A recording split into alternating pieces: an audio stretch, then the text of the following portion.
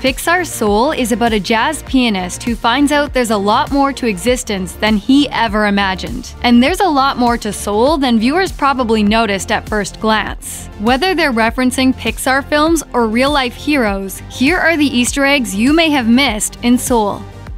When Joe meets 22, we're treated to flashbacks of some of the mentors who tried and failed to get them ready to take their place on Earth. We learn that a diverse group of departed souls, including those of Mother Teresa, Muhammad Ali, and Copernicus, tried and failed to mentor 22. Later, when 22 brings Joe to their home, Joe stops to check out a wall covered with name tags displayed like trophies of all the mentors who failed to bring 22 to heal. It will take the pause button and some patience to read a good percentage of the names displayed, but they include writers, revolutionaries, painters, and baseball legends, among others. Joe clearly isn't the first person in the music world that 22 has met, since tags for Aretha Franklin, Marvin Gaye, and Johnny Cash are on the wall. Albert Einstein and Stephen Hawking are up there too, as are Amelia Earhart, Babe Ruth, Pablo Picasso, Martin Luther King Jr., and Harriet Tubman. There are also some names that wouldn't be as recognizable. For one, the game-changing Marvel Comics artist Jack Kirby was apparently one of 22's mentors. Two late Disney greats also make the grade. Joe Ranft co-wrote Toy Story and was an actor with voice acting credits in A Bug's Life, Cars, The Incredibles, and more. His name is on 22's wall along with that of Joe Grant, a writer and artist who worked on numerous animated films, including Fantasia, Lady and the Tramp, and Mulan.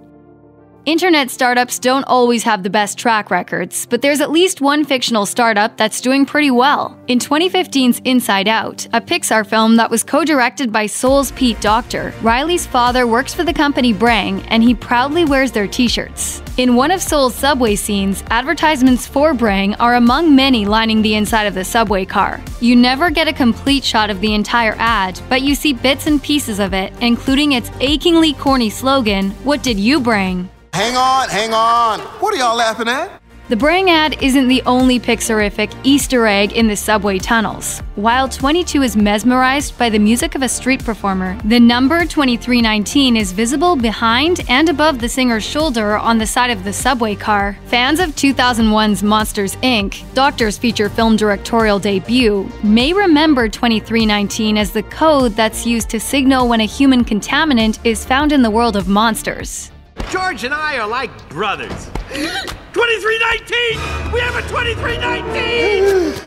One of the many wonders that Joe sees in The Great Before is the Hall of Everything, a place meant to help new souls find their spark. Hall of Everything is also chock full of fun Easter eggs. It's practically a law that you can't release a Pixar film without adding the Pizza Planet delivery truck that made its first appearance in 1995's Toy Story. For example, it's just barely visible outside the dentist's office in Finding Nemo. It's in the Speedway parking lot in Cars, and it even shows up in the distant future of WALL-E. And yeah, it also makes an appearance in Soul. The truck is in the first scene featuring the Hall of Everything, and it isn't the only WALL-E veteran in the place either. You can spot the Starliner spacecraft Axiom in the distance, and the Spirit of Adventure blimp from 2009's Up has taken to the air as well. You can also spot the Ferris wheel from Toy Story 4, an Aztec building from Coco, and there's doubtless even more goodies than we are able to catch. And a couple of shots later, you can even see the iconic desk lamp from the short film Luxo Jr. standing next to a grand piano. It isn't easy to spot, but the Hall of Everything includes another classic Pixar Easter egg. On a street sign below the Ferris wheel from Toy Story 4, eagle-eyed viewers will spot A113, something you can find in almost every Pixar film. A113 is a code that comes up a lot in WALL-E. It's Andy's mom's license plate number in the Toy Story flicks, and it shows up on a diver's camera in Finding Nemo. So what does it mean? At California Institute of the Arts, A113 was the room number of the animation classroom. Filmmakers like John Lasseter, Tim Burton, and Brad Bird were in the school's animation program. Bird, in fact, is credited as the first to introduce the A113 Easter egg, using it as a license plate in the 1985 NBC anthology series Amazing Stories, which was created by Steven Spielberg. It's since appeared in a long list of television shows, films, and video games. In September 2015, the internet went nuts over the viral video of a rat dragging an entire slice of pizza down the stairs of a Manhattan subway. Filmed by comedian Matt Little, the video shows the legendary rat ultimately running away and leaving the pizza behind. Proving they can honor more than their own animated films, the folks at Pixar decided to include a tribute to the mighty pizza rat in Soul. Shortly after Joe and 22 get to Earth, with 22 in Joe's body and Joe's own soul inhabiting the form of a therapy cat, they escape the hospital and make their way to the streets of New York City. The metropolis is too much for 22 at first. The crowds, the cars, and all the other stimuli of city life overwhelm the inexperienced soul. As a result, 22 tries to lose Joe, but he finds them hiding in a corner, totally shaken. Hoping to calm them down, Joe creeps over to a nearby pizzeria and swipes a hot slice for 22. But Joe isn't the first one with the idea. As he brings the slice back to 22, a rodent who can only be the mighty pizza rat shows up coming from the other direction, dragging his own slice across the concrete. Apparently, Pizza Rat has learned some courage since the 2015 video. He's understandably spooked when he spots Joe, but this time he keeps his jaws on the prized pizza as he inches away from the cat. In their hideout in the Great Before, 22 has amassed a small collection of stuff, presumably swiped from the Hall of Everything. When they show Joe their place, we see an alarm clock, a jukebox, and a sofa. But among all the items stashed away in 22's place, there's a toy ball that should be very familiar to Pixar fans and animation historians. This is the ball from John Lasseter's 1986 short film Luxo Jr., the source of the iconic desk lamp that takes the place of the eye in Pixar's animated logo. The short animation features two desk lamps, an elder lamp and a smaller baby lamp. The baby lamp plays with a bright ball that's decorated with a red star, eventually jumping on the ball and deflating it. The film ends as the baby lamp finds a much bigger ball to play with. It's the smaller ball 22 keeps in her hideout. While it's likely not meant to have any extensive backstory behind its presence in Soul, it is kind of funny the ball not only shows up, but it's been reinflated. Maybe, like Joe, it was on its way to the great beyond, but somehow found itself to the great before. In the wondrous land of the Great Before, the new souls aren't left completely to their own devices. Along with their mentors, the young souls are guided by their large, caring, shape-shifting counselors. The counselors are voiced by 5 different actors, but they're all named Geri. The spelling is different, but this is likely a nod to Pixar's 1997 short film, Geri's Game, considering that Soul director Pete Docter was an animator on the short. Noteworthy for being Pixar's first film in which a human is the lead character, Geri's Game features an elderly man playing a game of chess against himself in a park.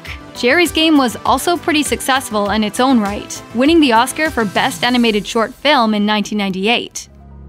The Great Before's vetting process clearly needs a little work because Joe is able to pass himself off as eminent child psychologist Dr. Borgenson just by swiping the good doctor's name tag. When 22 still believes Joe is lying about not being Borgenson, they call up the doctor's history in the Hall of You, a place which displays meaningful slices of any person's life. Among the pieces of Dr. Borgenson's life is a statue depicting the doctor holding the hand of a young child and motioning toward the distance. This is a pretty blatant reference to Partners, a statue appearing in a number of Disney's theme parks. First erected in 1993, the copper statue looks very similar to Borgenson's, except that in the doctor's place is Walt Disney, and in the child's place is Disney's most iconic creation, Mickey Mouse. It does make you wonder, considering how important this Borgenson guy appears to be, what exactly happened to him? We never hear from him once Joe grabs his name tag. It seems likely he's at an information kiosk somewhere in the Great Before, filing a complaint with one of the many Counselor Geris.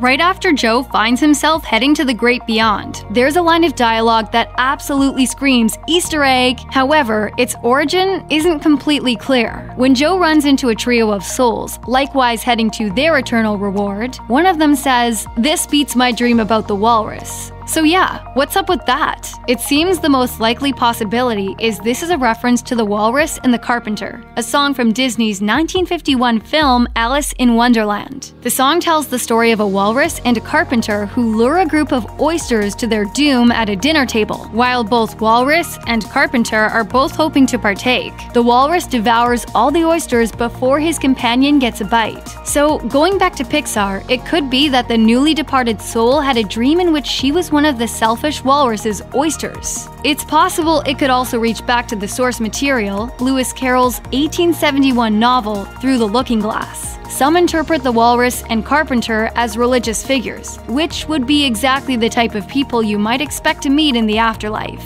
It's also worth noting that Lewis Carroll's trippy tale is one of the inspirations for the Beatles' 1967 song, I Am the Walrus. Asked about what the walrus represented in the song, John Lennon answered, "Walrus is just saying a dream." Along with its other memorable recurring Easter eggs, Pixar is known for adding references not only to its past movies, but its upcoming ones as well. Soul proves to be no exception. When Joe and 22 pass by a travel agency in New York City, one of the posters in the agency's window encourages you to visit Porto Rosso. Anyone who's been keeping up with upcoming Pixar features knows this is most likely a reference to the 2021 film Luca, which is reportedly set in a seaside town on the Italian Riviera that resembles the fictional Porto Rosso. The title's namesake is a young boy living in Italy whose best friend is a sea monster in human form. Luca is set to release June 18, 2021. According to a member of the Pixar Post forums, Disney in 2020 also filed several public copyrights that included the words Luca Porto Rosso. If true, it wouldn't be the first time that Pixar foreshadowed a future movie in an Easter egg. Soul, in fact, had its own pre-release Easter egg in Onward. The family's vinyl collection features a record by Dorothea Williams, the same famous jazz artist Joe is so desperate to play with in Soul.